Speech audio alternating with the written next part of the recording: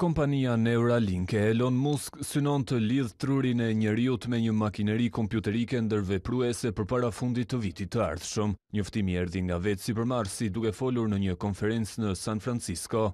Në këtë event, Musk prezantoi versionin e parë të fijeve të madhësisë së neuronit dhe mikroçipin procesues, me të cilët ka për qëllim të ndihmojë njerëzit me dëmtime të rënda në tru. Një tjetër synim i tij është dhe lidhja e trurit njerëzor me teknologjinë e avancuar të inteligjencës artificiale.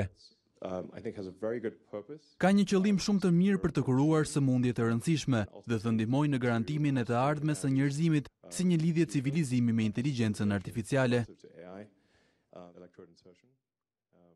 Musk zbulon se ndërveprimi do të ndodhë me anë të çipit të pajisur me wireless, i cili pasi vendoset në tru, mund të lidhet lehtësisht me pajisje të tjera jashtë trupit njerëzor. Për vendosjen e pajisjes nevojitet vetëm një ndërhyrje minimaliste, pasi fijet janë sa 1/10 e një qimeje floku.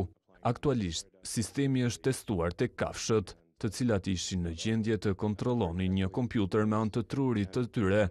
Risia e sjell nga shkencëtarët është në pritje të miratimit të Administratës Amerikane për t'u testuar edhe tek njerëzit.